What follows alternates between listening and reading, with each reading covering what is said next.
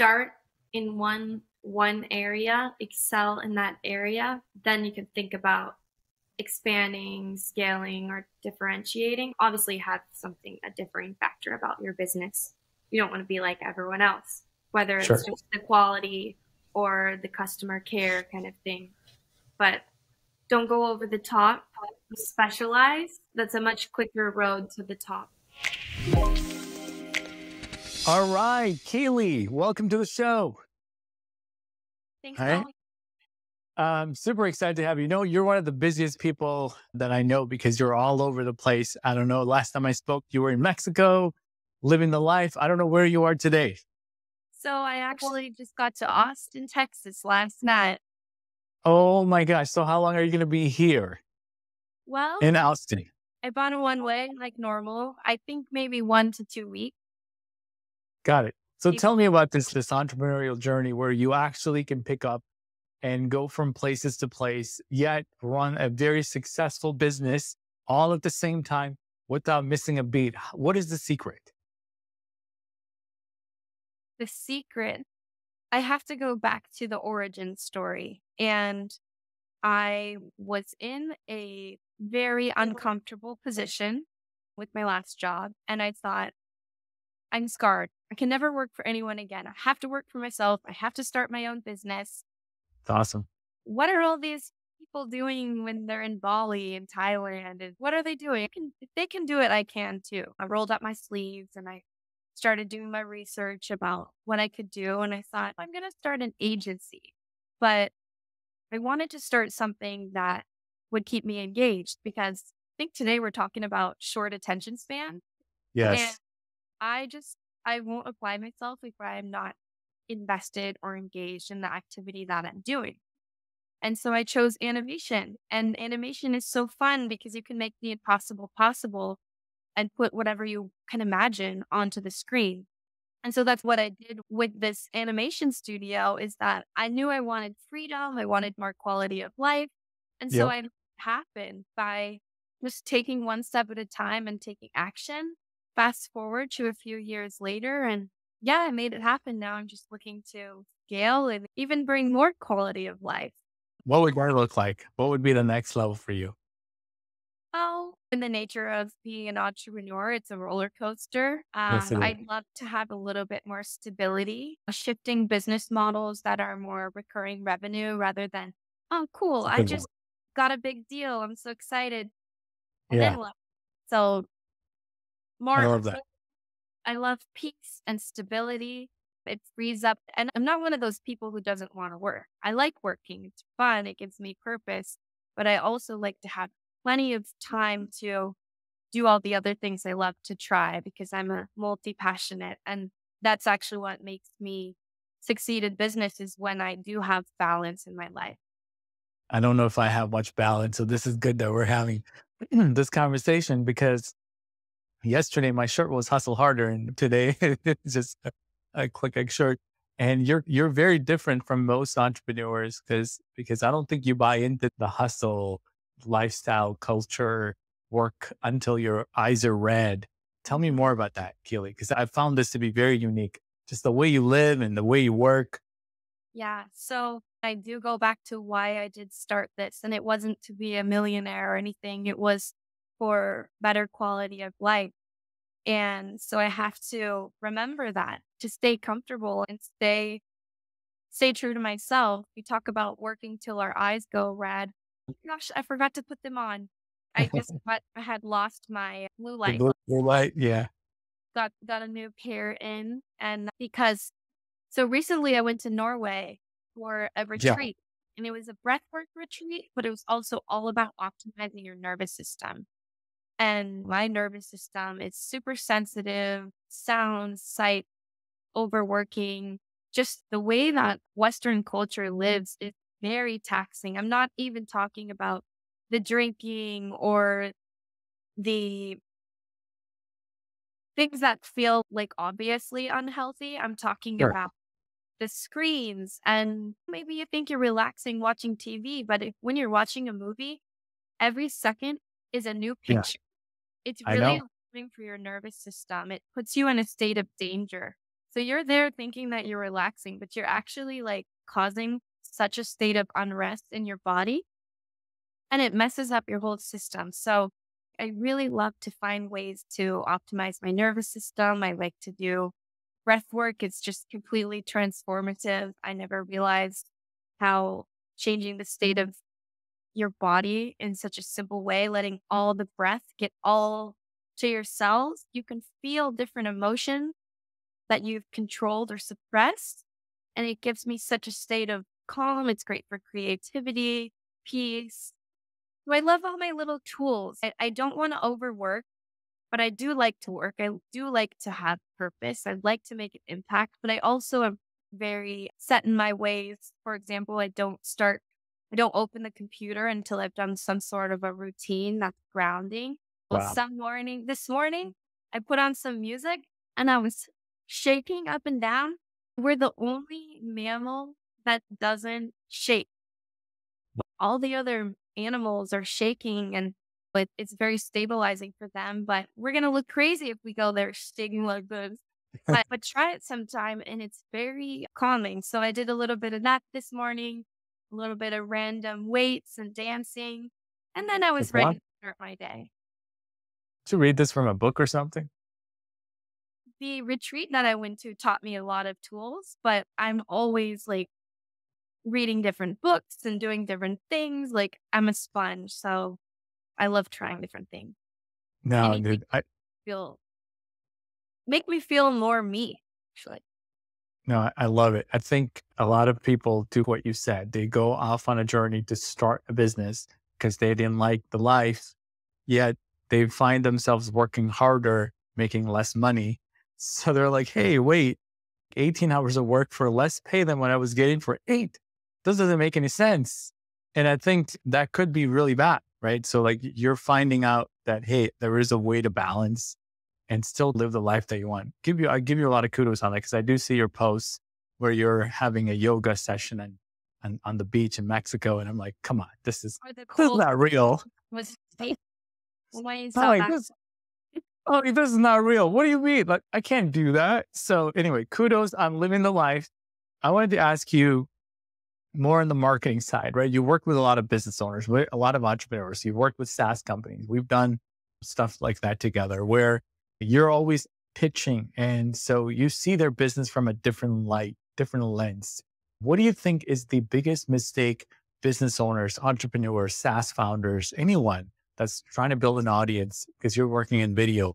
What is the biggest mistake that they make when they're trying to scale their business?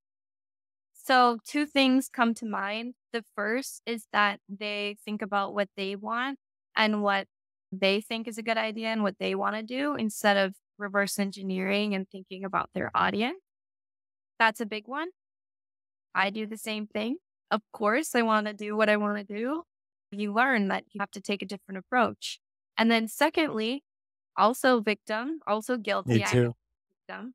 The second thing is that shiny new object. You want to try all these different things. Oh, maybe this is Yeah. going to be the thing that is the unlock.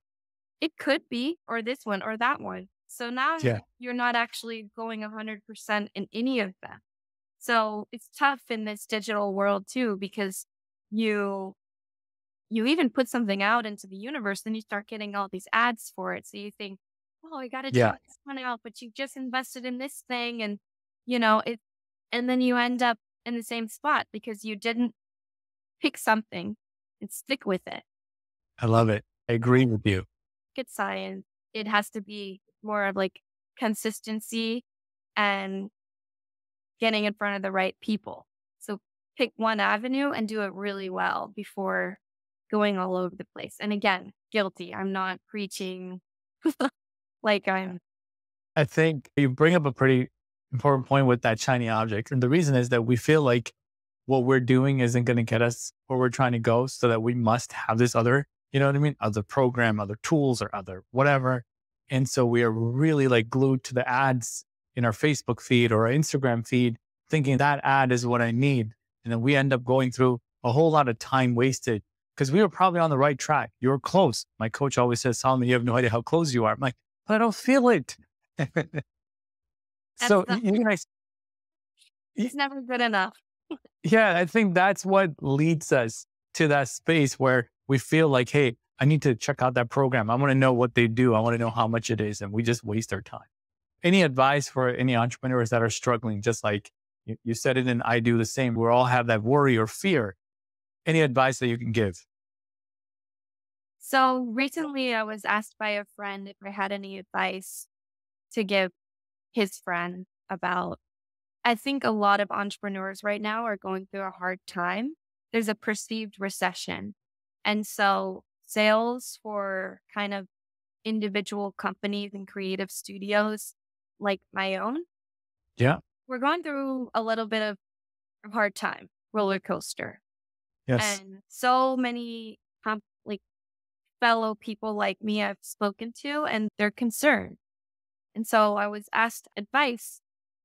What can I tell my friend? She's really struggling. And it was interesting because it was so easy for me to give advice to this other person that I was thinking, wow, I should listen to my own advice Or because was it advice? You get me excited. so it was just believe in yourself. And it sounds cheesy, but like I started the business and racked up a bunch of credit card debt because I didn't want to ask anyone for help.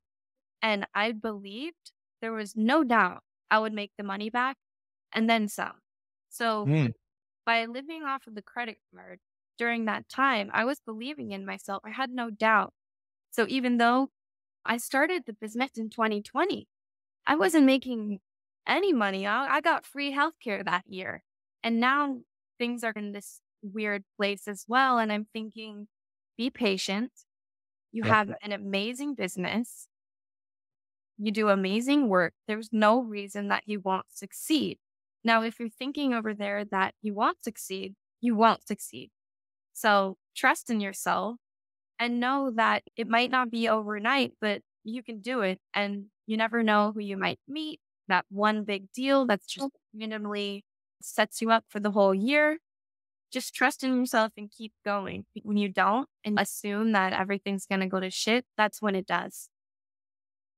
No, I think that's amazing advice. And I've seen you over the years. Trust me, I've seen you. I don't remember when we met, but it's been a while. And you've certainly grown the business. And I didn't know that that's how you started. But I've seen you, the work is absolutely amazing. How did you know video was your thing? I loved the idea of when I've decided, okay, I think an agency is approachable to start because of my past experience. But I was too bored to do something like Facebook ads or something more dry, numerical or things like that. And so I saw that animation and animated videos were trending. And I thought it was so exciting because I've always loved to creative.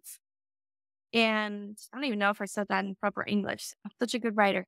So I've always loved creative writing and that's what I'm doing. So I get the challenge for the business. I Yeah. understand. I talk to the founder. I listen to those undertones. And then like my mind just opens up into this unlimited world of potential. And I can visualize something that doesn't exist. Like right now, we're working on a cool brand video for a design firm. They make apps and websites, but their brand is cyberpunk and very Yeah. modern and sleek. And so we have this one scene that's super cool. So here's a human hand and here's a robot hand. And they're doing like the Michelangelo.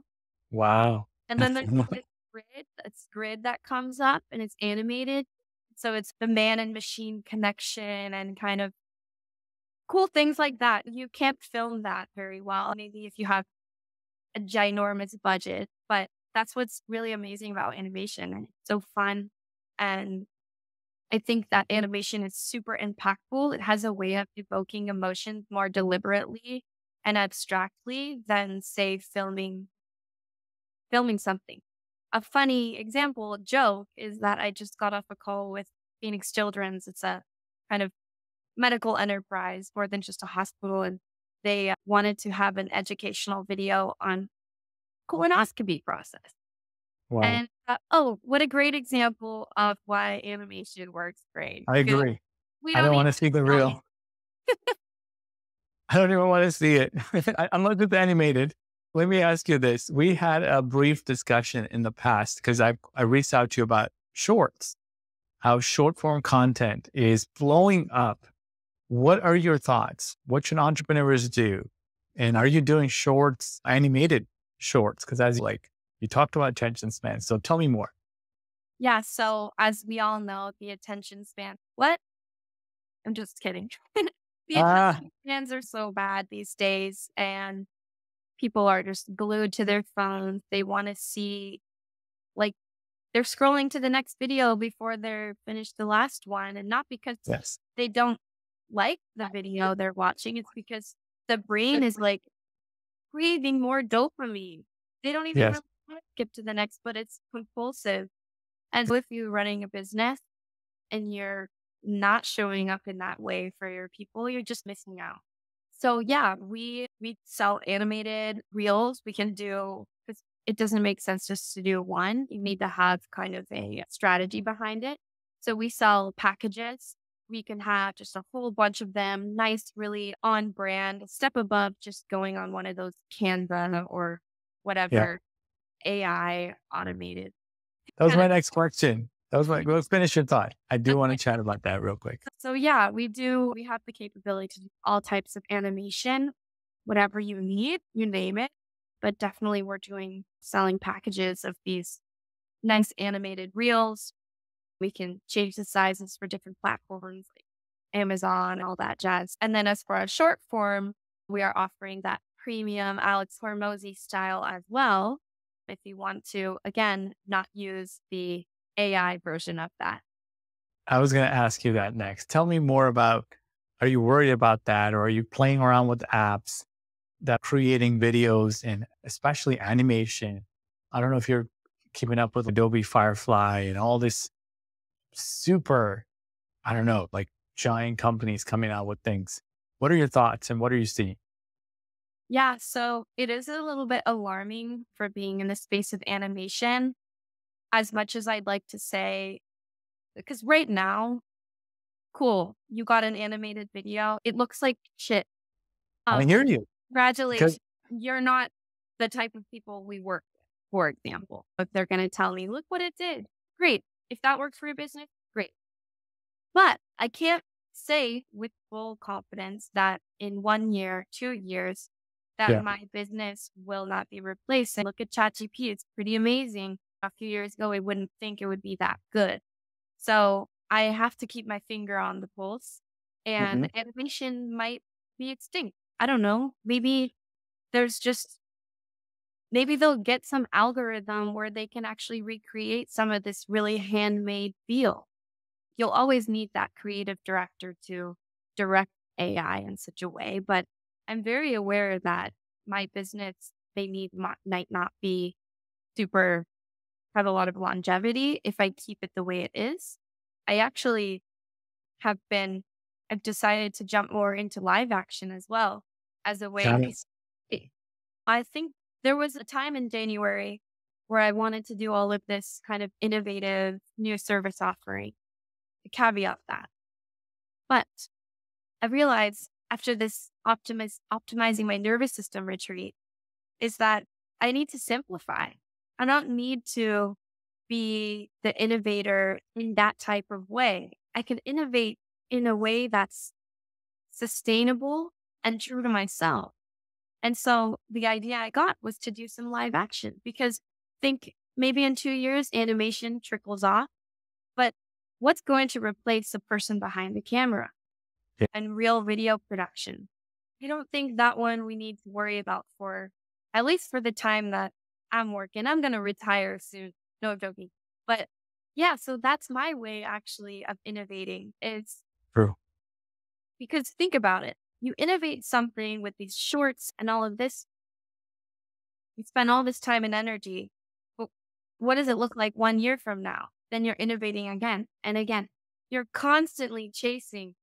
And I don't know. I feel like I don't want to be the chaser anymore. I want to be the attractor. I love it.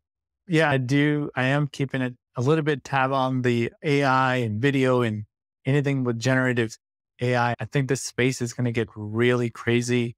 I think it's for the better.